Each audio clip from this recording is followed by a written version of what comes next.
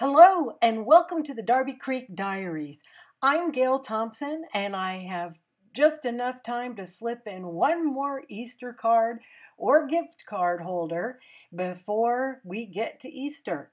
We're going to make this cute little interactive bunny card. The carrot is going to hold it shut. And this is what it looks like when you open it.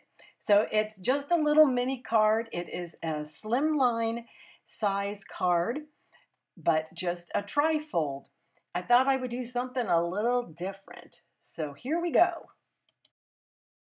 A slimline size die that's about 3.66 inches tall and 8 inches wide. I marked it at 2 1/3 and 6 1/4, or you could just do a 2 1/3 and flip it. Really, this scoreboard, I think, is off just a smidge, but it doesn't matter. It'll turn out fine. I scored it with my Teflon bone folder, and then you always want to fold backwards on that to get the perfect fold that doesn't crack the paper.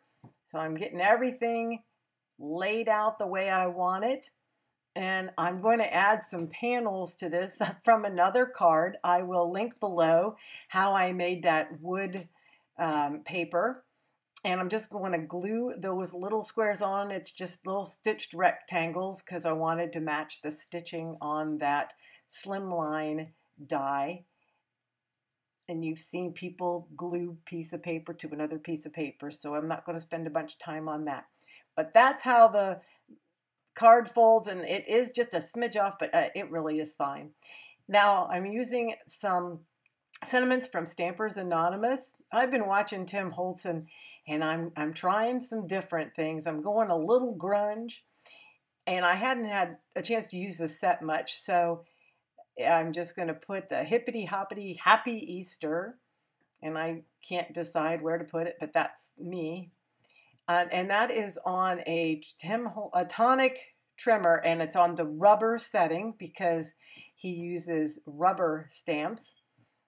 And I'm just going to stamp it with another rectangle. I do straighten it up. It works a little different than the Misty, and I don't use this as much, but I felt since I was using other things at Tim's, I should use this.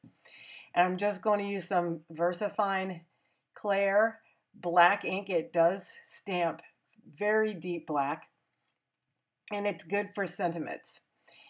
And you don't want to squish this too much or you'll get your letters all squished, but just as Tim says, stamp with purpose. And put your cover back on your little stick-it for your Sizzix. I love that. It's so you don't have to use magnets. And I thought I would add a little bit to this, and I wanted to go a little grunge, so I got out my walnut stain distress ink and a brush and a blender brush, and just going to grunge this up a little bit because it was too white and too stark.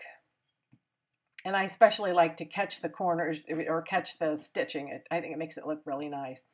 Then I spend quite a bit of time going around the fronts and the sides of the card and adding that and making that stitching, really pop. My ink pad is a little dry, so it's taking a while. I've just got today a re-inker for it. I'm getting in all the little nooks and crannies and creases to give it sort of an aged look. Now, here are our bunnies. I wanted these bunnies to be pretty sturdy, especially their little paws, because they're going to be holding the carrot latch. So I'm going to be very careful and glue everywhere but those front paws. Well, I'm going to glue the paws, but I don't want to glue the paws shut. So I got to be very careful. And this is just out of heavyweight white cardstock. Probably 110-pound Nina is probably what I used. And then I wanted to pop up his little arms pretty quick because I didn't want him to glue shut. And now I'm going to glue the teeny weeny little pieces. Now you could easily color this and it would probably be a lot less time, but I wanted to go regulation and use all the pieces of the die set. This is called Carrot Bunny. I'm using my honeybee glue. I did get my other glue with the metal precision tip. I got more of it yesterday, so I'll probably go back to that. I like the honeybee all right, but I like the tip on my art glitter glue better. And I'm putting on these little teeny tiny eyeballs. This is just a cute little ornery rabbit. Kind of pushing him down. I want to make sure it's, and I'm using a jewel picker there to put his eyes on. So that's bunny number 1. And then, oh, I forgot to do his little ears. So gluing those on. This goes pretty quick.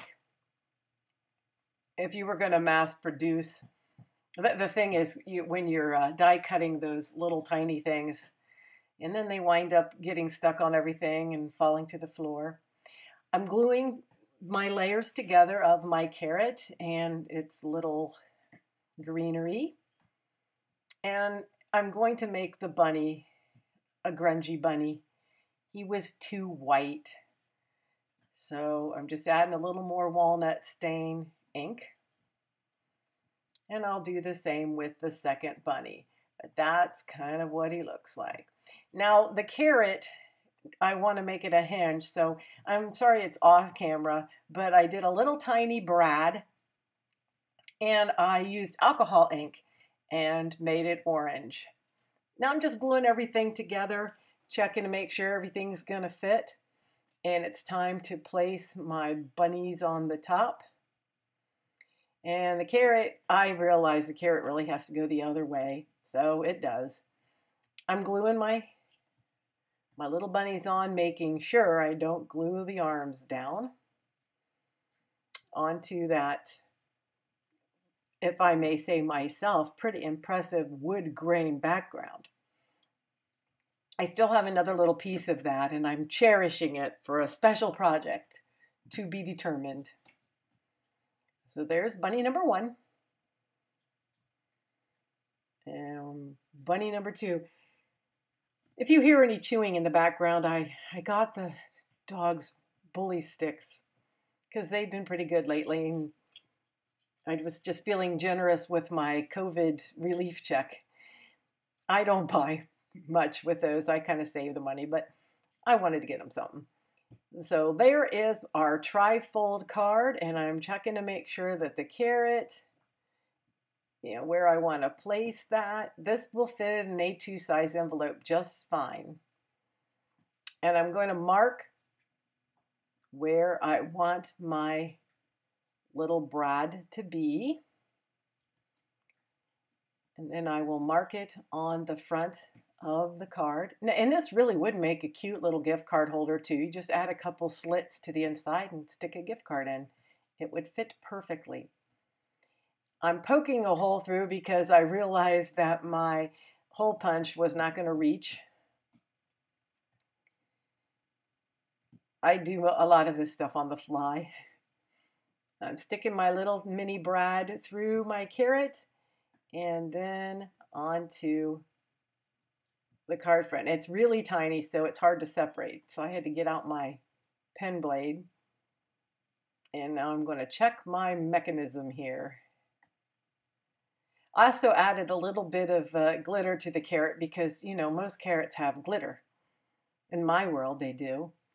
And I wanted to cover up the brad and make the inside of this a little more interesting. So I just put me a couple more carrots on the inside. I hope you are doing well and that you get a chance to enjoy the holiday with your family. I know that we're not supposed to have big groups, but I think things are loosening up a bit. And I missed, last year was so, boring. So now as the final check of the mechanism, make sure it's holding up. It looks to me like it is. And there you go. This is the end of our project. I hope you'll consider subscribing, joining me on Facebook and Pinterest and IG. I'm going to leave you a couple of videos here to check out in case you're interested. You take care, and I'll see you again soon. Bye-bye.